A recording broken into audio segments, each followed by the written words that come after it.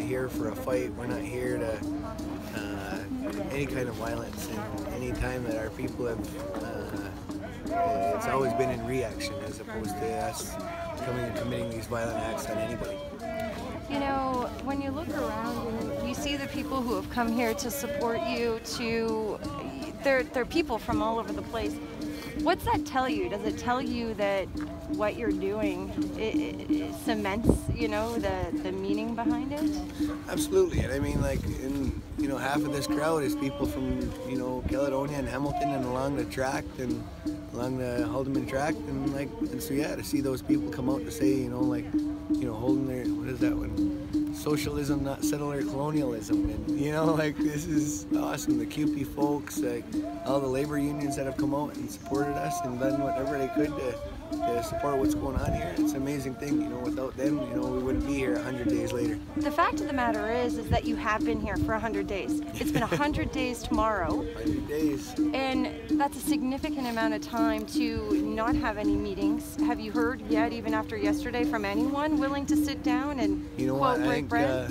Carolyn Bennett's Crown Indigenous Relations Minister has dragged her feet on this for 99 days. And so if Carolyn Bennett's going to continue to drag her feet, I think there's only one outcome, and that's for the police to keep on enforcing this injunction in the way that they are.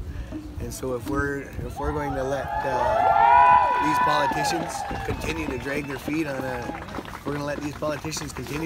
feet Carolyn Bennett needs to step to the table. I think we've had plenty of what she's had 100 days to get to the table and have meaningful dialogue with our people. For us, that it's all about our connection to the land. It's about our inherent right for our grandchildren to be able to have that opportunity to be able to get to those land rights that our people have been talking about for the last 100 years, 200 years, and this particular judge saying that, that we're not gonna see any of that come to fruition with anything with this permanent injunction, and a permanent injunction on roads that haven't been paid for, and the lands over there that haven't been paid for, and they've been squatted on for the last 200 years in some instances. And so we need to be able to push that conversation forward with the federal and provincial government.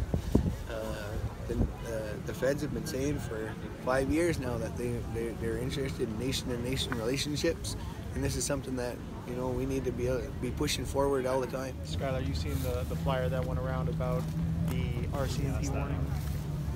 I mean, I guess these are all the professional looters and terrorists right here coming together all as one. Yeah, I know. I seen all that. I think James Bradbury has had his moment in the sun to be able to try and get the racist rhetoric out there with rebel media and all these folks that have continued that same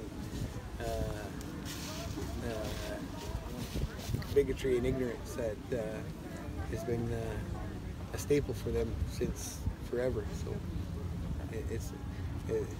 it's become somewhat typical for us.